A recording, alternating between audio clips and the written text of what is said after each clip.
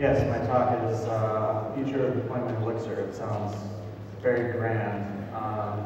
It's not quite all that grand, but kind of my inspiration for this talk is over the past couple of years in Elixir, a lot of my open source development time has been focused on exrm, which is a release management tool that many of you may have used or at least heard of. And this year in particular, I spent a lot of time more on the DevOps side, things at my current employer. So I got a really good chance to push exrm and releases in general and find places that were pain points for myself, but then also think about what kinds of things I really cared about when I was doing deployment. And basically, the number one conclusion I come away from is deployment is very hard, right? Every environment is very different. We all have different requirements for what we need from our production systems and how we do things like monitoring and logging and so on. So for a tool like exrm, it's extremely difficult to build this one thing that just works perfect for everyone. And exrm tried to do that to a great deal. So, the idea is that tools like exrm are really supposed to help with this kind of thing, right? Like your language-based tools are supposed to make your life easier, not add more complication, not cause you problems that you wouldn't otherwise expect to encounter. And exrm, to a certain degree, helped quite a deal with this, but there were definitely times where it caused more problems for people than if they had not used it to begin with. This is basically how I do deployment today in Elixir. It's just chaos. There's not a whole lot of good guidance or documentation. We have no consensus on what the one true way of deploying an Elixir application is. There's really two primary paths, right? Releases or running with just mix. So you do mix run -- no halt, and your application is now running. But everything else around deploying your application is kind of up to you. So it's more or less figure it out as you go kind of scenario. And for a lot of people, they have their opinions on how they want to run their applications, and that's fine. But when you look at other communities, like at work, I use Erlang and Elixir predominantly, but we also have Go applications and a few other ones like Node and stuff. But the Go applications are the one that really speak to me because you do a build, you have a single binary, you drop that on whatever box you want to run it on, and boom, you're good to go. To me, that's how deployment should work. It should be a self-contained package that just kind of is super easy to deploy, easy to reason about. You don't have any sticky dependencies. Like for me, the nastiest of the applications that we have to deal with is based on Node because you basically have to pollute your entire production host machine with dependencies, unless you're running containers. So to focus my efforts on what I want to do next with deployment tooling in Elixir, I really wanted to define what good deployments really mean, or what good deployment infrastructure is. So that's highly automated, right? Like you want to be pretty much hands-off for most of it. And this is sort of oriented around continuous deployment, right? So you have a highly automated environment. Your builds are reproducible, right? So you have an artifact that's produced by this deployment pipeline, and you want that to live indefinitely so that if you need to roll back to another version, it's simply just dropping that package on the machine that you want to run and starting it up, and you're good to go. You don't want to have to rebuild and potentially get different versions of your dependencies, or you want it to be this image almost, right? You want your deployments to require minimal or no downtime. No downtime is a bit of a tricky subject, but there's ways where you can implement that even when you don't have hot upgrades in place, right? Things like AV style deployments with intelligent routing. So you have the appearance of no downtime, even though you may actually have a little bit in there. But the idea there is that when you're doing automated deployments, you press a button to do a build, it generates the artifact, rolls it into production, and your customer shouldn't see any downtime. The other thing is you need to have tooling for doing easy troubleshooting of your deployed artifact. So if you've got an application in production that's flapping up and down and you're not sure what's going on, you want to have all the tooling in place to easily jump onto that machine, try a few things out, run some commands and see what's going on. And you also want to be able to roll back in the case of issues very easily without too much stickiness there when you have to roll back versions of dependencies, like especially if you've got system libs that you depend on. And basically to achieve these kinds of goals in Elixir, we need to use releases. This is true of Erlang as well, but releases are either contribute to each of these things in some degree or another, or are a requirement for it. For instance, easy troubleshooting you can do with mixed run, but out of the box with releases you get a remote console. You get some of those introspection tools. They're easy to use right out of the box. No downtime via hot upgrade if you decide to use those. The build artifacts releases are a tarball that lives indefinitely, includes the Erlang runtime, so you can jump back to a release 2 years ago and fire it up, and it should just work. Obviously, if your infrastructure has changed, it might not, but it contributes a great deal to these. And with the release tooling that currently exists, it's very automated. This is how you should feel when you're using releases. Again, releases are self-contained. That tarball contains everything that's needed to run it. So it's, in a lot of ways, very similar to Go Build, where you get a binary that you can drop on a machine. It's not quite as nice as just that self-contained binary, but it is a package that you can drop on a machine with no external dependencies. Reproducible and consistent too. Like when you have that release tarball, other than potentially external dependencies on native libraries, deploying to different versions of Linux or a EC2 instance versus an embedded device, the deployment process is basically the same. Drop that tarball on that machine, extract it, and run your app.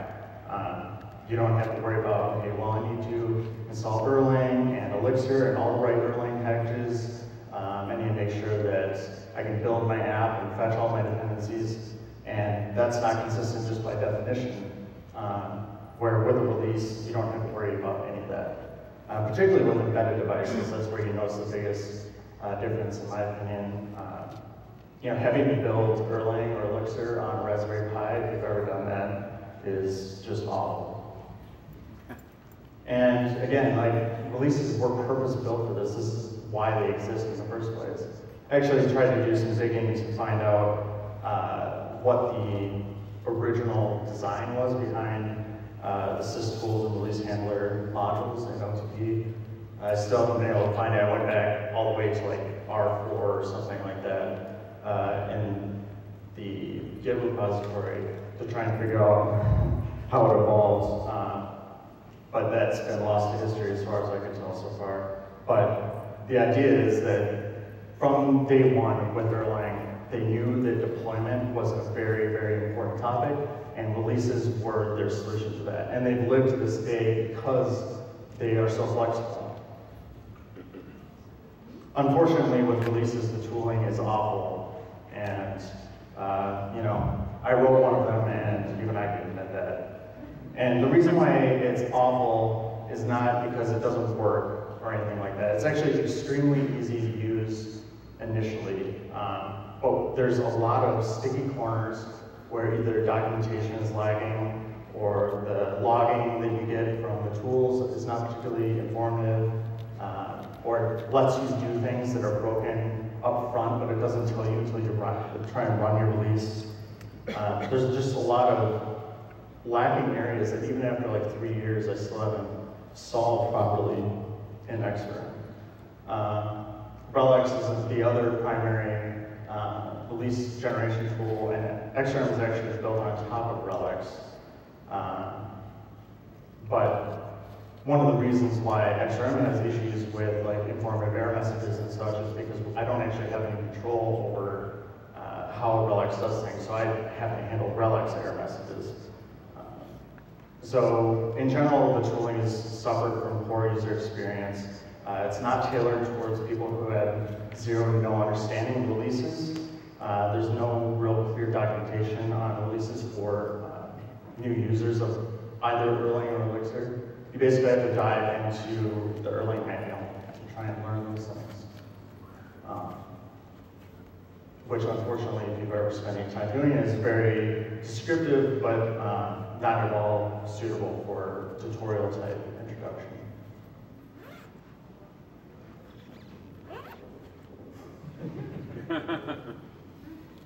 So this summer,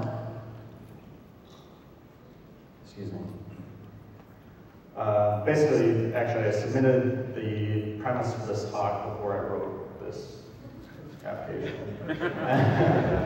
I had actually been talking with Jose this past year a couple times about how to roll release handling more properly in the mix. And distillery is what came out of those ideas, those conversations. And it kind of turned out that I don't feel that it belongs in mix anymore for a variety of reasons that I may get into a little bit later. But point is that it lives as a separate library now. The benefits are, though, that it integrates very tightly with mix. It's written entirely in Elixir, and it's much smaller and more flexible than exrm could be by definition, just because it uses the information that mix contains, which I couldn't previously use when we were wrapping relics. Its emphasis is on a small core, similar to Plug, where it focuses specifically on generating a release package and handling configuration around the packaging, but then leaves all the kind of extension points up to you. So if you need to add something like, I don't know how many people here use Conform with exrm, but previously I had actually hacked and stuff specifically for Conform into the script that exrm generated.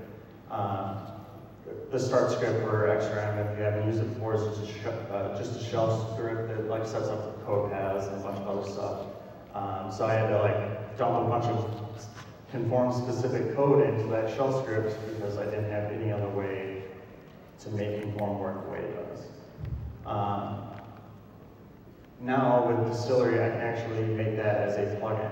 A little shell script shim that gets executed before a release starts. And the same kind of thing can be done by any one of you if you're using Distillery. It also has an emphasis on being as configurable as possible. So exrm was very opinionated and actually inflexible in some ways. I don't really want to dive too deep into what all those places were, but needless to say, there were definitely use cases where exrm would cause you problems. exrm did have a plugin system. Distillery is actually richer because not only does it have exrm's plugin system, but you can add custom shell commands, and then there's the restart, restop hooks that I was talking about that I use with Conform. The other thing that was a big focus with Distillery was that with exrm, umbrella projects were poorly supported. Like, they basically didn't work. I mean, they did, but you had to build a release for each application in your umbrella, and maybe that's what you wanted, but maybe not. With Distillery, you can build either separate releases for a given application or some combination. So you can build a single release with every application in your umbrella, or maybe you would have two releases with two applications from your umbrella and one application in the other release. Point being that, like, you can structure your releases however you need to for your environment, your needs. And the other emphasis was on fixing the user experience around the tools. So more informative errors, like only show information that is important or that you really care about. And there might even still be cases where I can trim some of that down. But I really want to make error messages in particular a lot more informative, and warnings a lot more An early version of Distillery, I actually automatically wired up dependencies into the applications list. That was a super common issue with exrm, was people would forget to put applications from their dependencies in their applications list.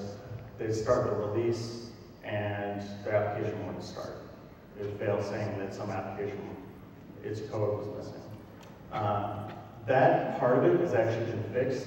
So code for any dependencies you have will automatically be added to the release. The only thing that you still are responsible for is putting things in the applications list to define how those applications are started. So whether it's automatically started or whether you want the code loading type to just be load. So maybe you have dependencies that you want to manually start, but you don't want to make it an included application. There's a lot more flexibility there. And for many of you that may not at all be relevant, but for the few of you that ran into that with exrm quite often, that's been addressed from the ground up. Unfortunately, there's still quite a bit of work to be done with Distillery. I mean, it's what I would recommend you use from this point forward. Do not use exrm, use Distillery, because my efforts are focused on Distillery, and at this point it's at parity with exrm, if not past. What is lacking today is Windows support. Better runtime configurations, really. So if you haven't used releases, there's, with a regular Mix application, you have config.exs. When you're using releases, that is actually compiled into a static config file called sys.config. But there's also vm.rx, which tells you the early VM how to start up. Really high-level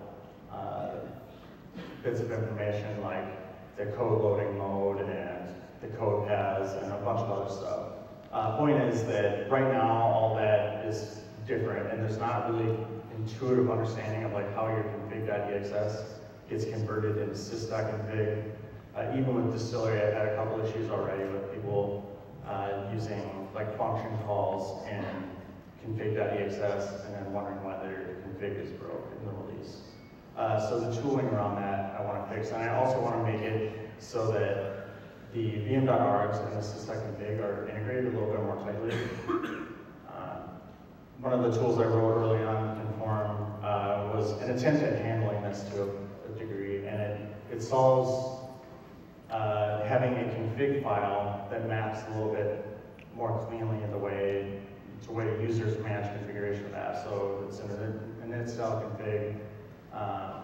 I want something like that for releases, except for I want it to be more like config.exs. Single place where you manage your configuration for runtime that maps very cleanly to the way you think about config.exs without as much of that clean break where things don't work the way you expect them to. I also want to focus on preventing errors. So what I mean by that is instead of building a release, trying to run it, and then finding out, oh, it's broken, I forgot to do something. As soon as the release builder knows, like, there is an issue here, that should stop the world and say, here's exactly what's wrong, here's how to fix it. Basically, make it so that I save your time instead of waste it. exrm was not very good about that. It couldn't warn you in all places because a lot of it lived in relics and I didn't have control over it. Now I do with Distillery because Distillery rewrites all that from the ground up. The other one is better handling of VM dependencies. Like to a degree, this is beyond the scope of a tool like Distillery or exrm. This gets deeper into one of the things I really want to solve, which is documentation and practical experience, like documenting how to do things with releases. The other one is releasing to a cluster. Like right now, I haven't even bothered to document in exrm how you would push a release to a cluster of nodes and upgrade them all simultaneously. But that's a thing that you can do. There's no reason why you can't, but without any documentation around it, either nobody's going to do it, or those that do try are going to have a bunch of trouble with it, and they'll give up. This is kind of the caveat there. We need to make releases easy to understand. not just the conceptual, like how they're structured and stuff, but how you deploy them, right? I was trying to think of a way to like describe this, and what I came up with here is at the bottom. Make it easy, or it's easy to get wrong. With releases, there's so many different bits of information that haven't been well documented, and there's not a lot of good guides or anything like that out there. I want to make releases so easy that you can't get them wrong. That it's just build your release, drop it on the box you want to run on, and it just works. That's the goal with, it was the goal with exrm too, but there were limitations there. And my goal with Distillery and moving forward in the future is to do exactly that. So part of that is from documentation, right? Like guides, tutorials, documenting practical experience, like real world situations that other people can borrow knowledge from.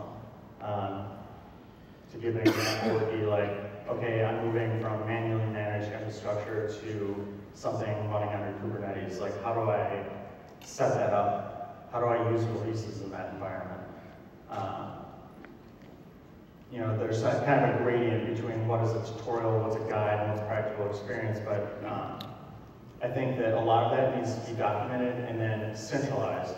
Make it easy for people to find that information. Right now, you're basically hoping that when you do a Google search, you'll find something, and that when you do find something, it's not horribly outdated.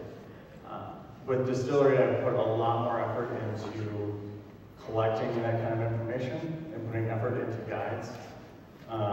I've actually gotten quite a bit of help already putting together practical guides. I'm working on a PR with someone right now to get one specifically for Phoenix. Like, how do I generate a new release of a Phoenix application? How do I make some changes and do hot upgrades and see those things change?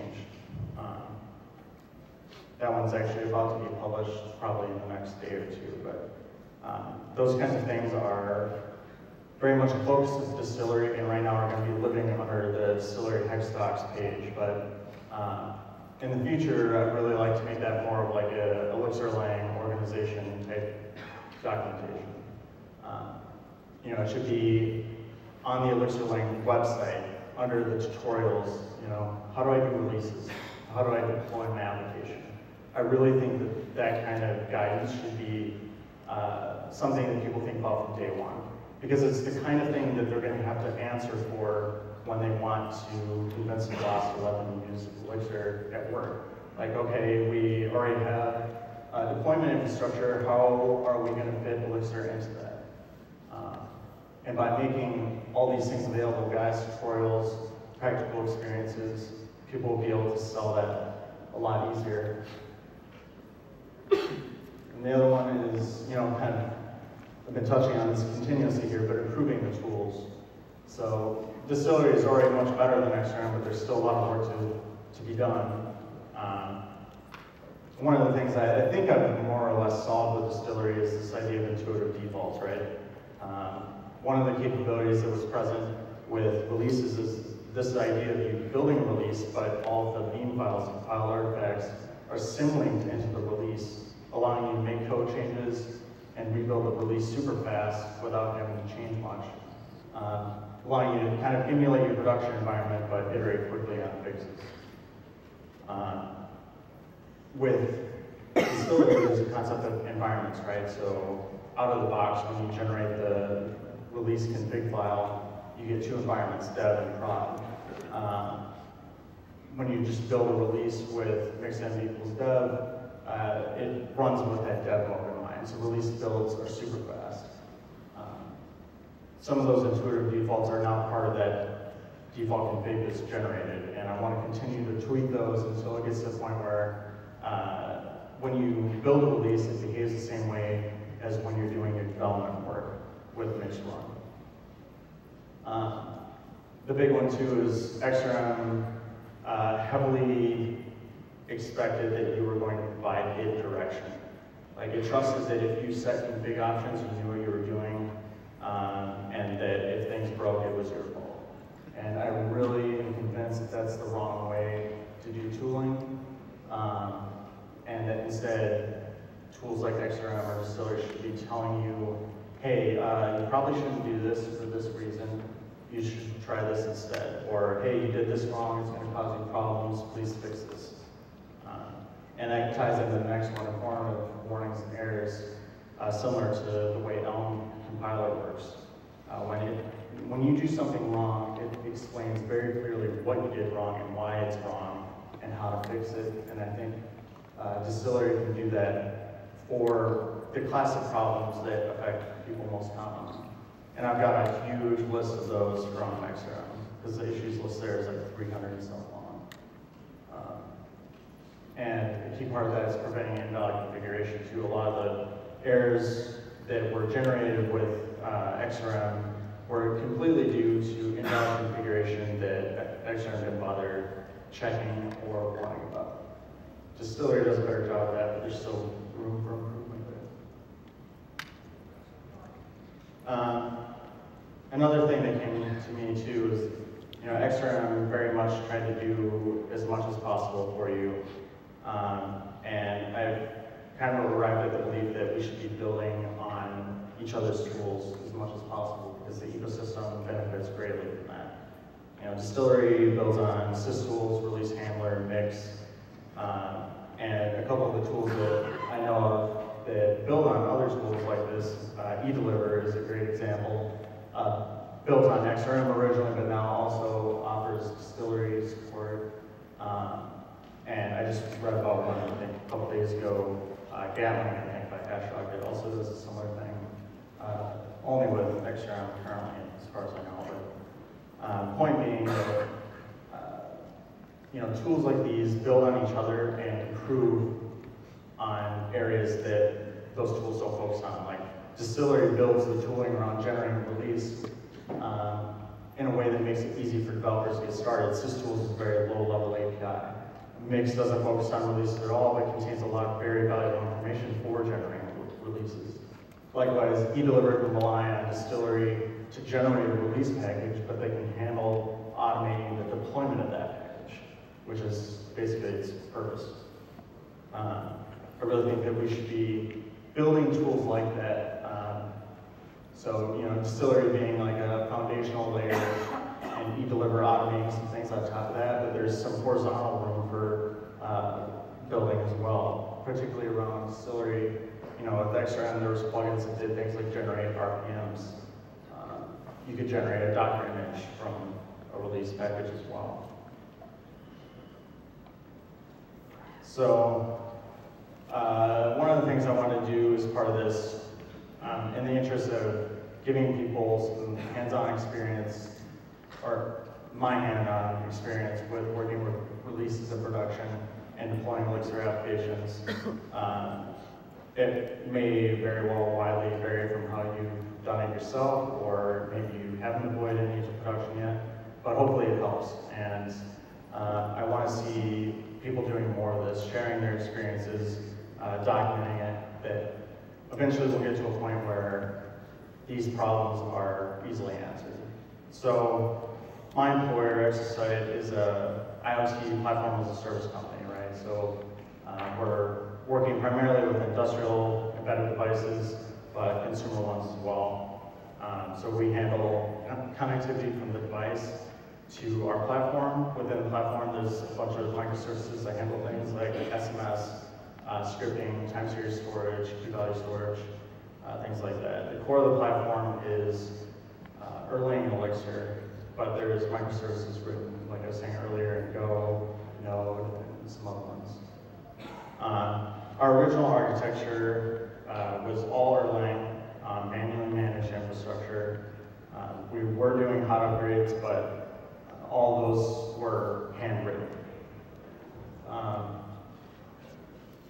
Today, our new platform is hosted under OpenShift Origin, which is an open source product that has a commercial variant of it built by Red Hat.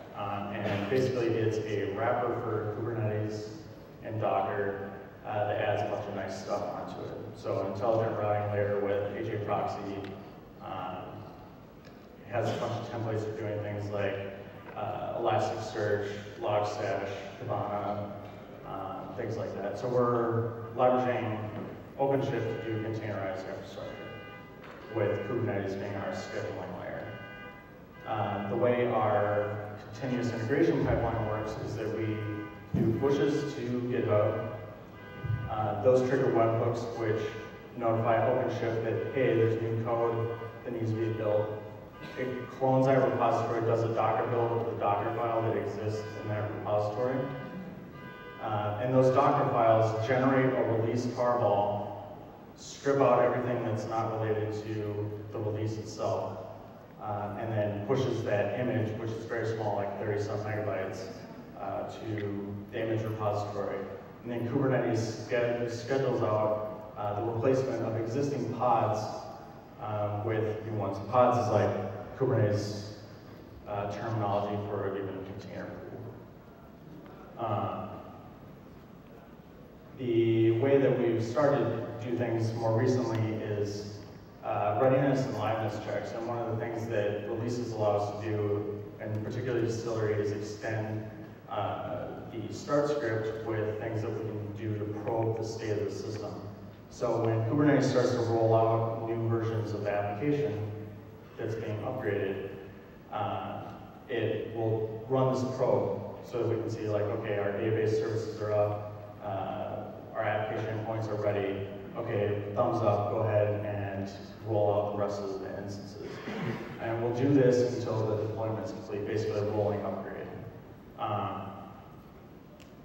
Previously, we were just letting it do a replacement of things, and if it failed, it would roll back. Now with the readiness and liveness checks, we can actually make sure that the app is ready to go and actually good before we start rolling traffic onto it.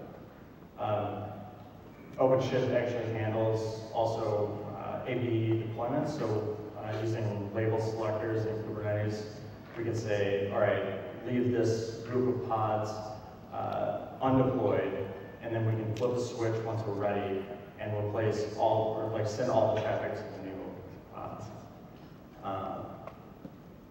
This has worked really well so far in practice.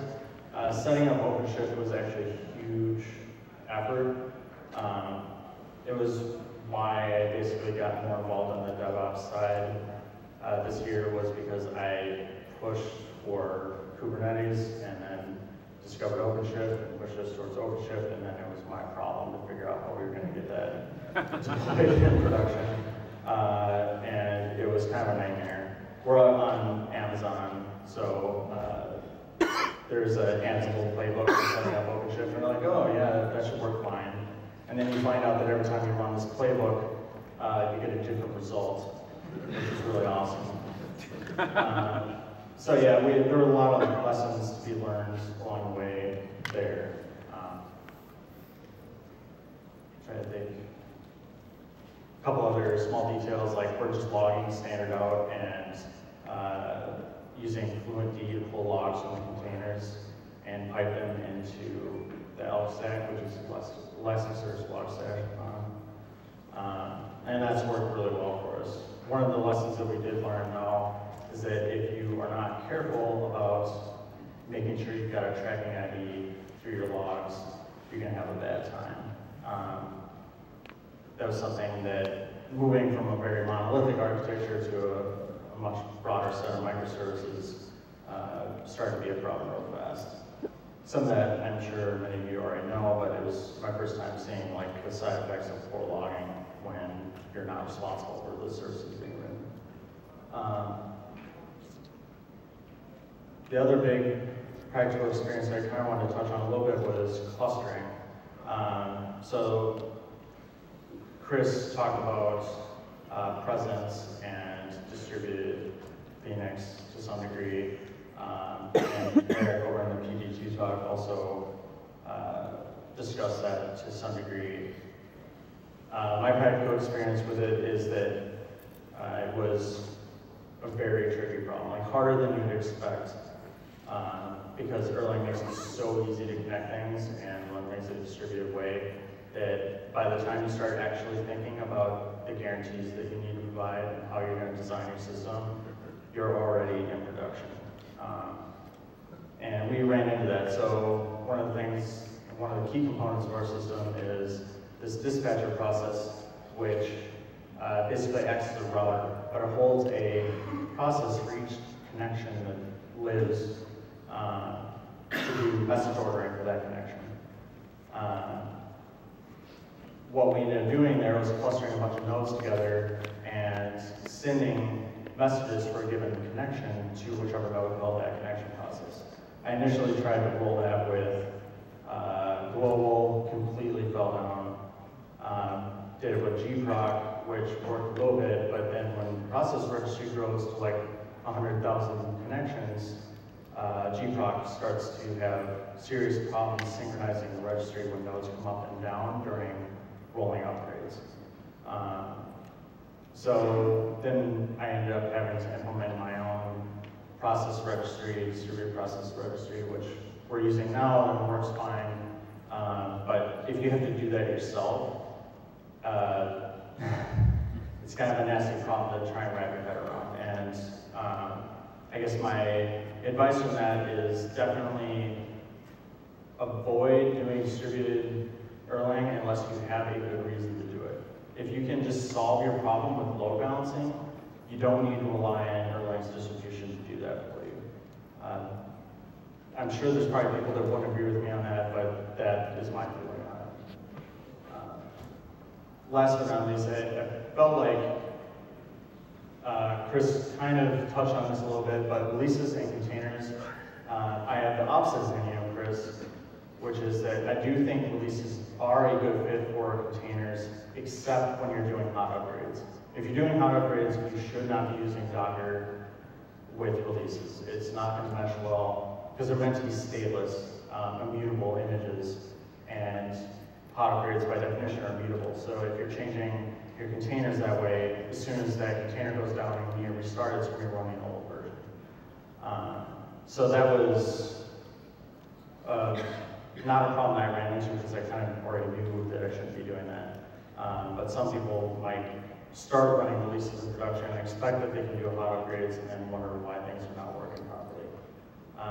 The reason why I felt that releases are a good fit for containers is because, similar to the Go build thing, once you have that binary, like your actual images can be extremely small, on the order of like 20 to 30 megabytes, and you can trim it down even more if you know exactly what packages you need. Our containers are built on Alpine Linux. They have like hardly any dependencies in them, other than the ones that are absolutely required. And when you have really small image sizes like that, it's super easy to run a ton of them. So that was my experience with running releases under Docker. And I think that in the future, that's going to be very much a more common scenario. One of the problems of thinking in terms of like, okay, well, we've got Erlang and Elixir, we don't really need to use Docker because we can do hot upgrades and stuff like that, is that all the other infrastructure that you may rely on could end up focusing more on containers as a way of executing those. So if you want to run on something like Kafka, maybe it's easier for them to deploy that as a container image instead of a bunch of packages that you now have to install on a host and manually manage.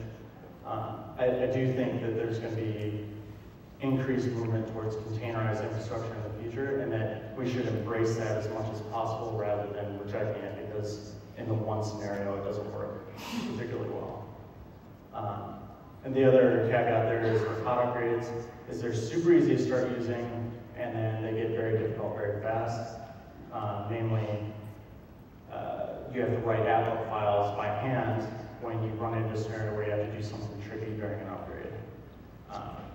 That's what we did on our old version of the platform, is all of our applet files were handwritten. Like we weren't even, exrm and Distillery both generate applet files for you as best they can. But in the case of our old infrastructures, we weren't even doing that. Like we were just handwriting the applet files, and it's a huge effort. It almost takes more time to do that than to like roll it into production, see how it breaks, fix the problem, roll it back out again. And that's one of the problems I want to solve with exrm and Distillery, but I'm kind of the belief that hot upgrades are more trouble than they're worth for the most part.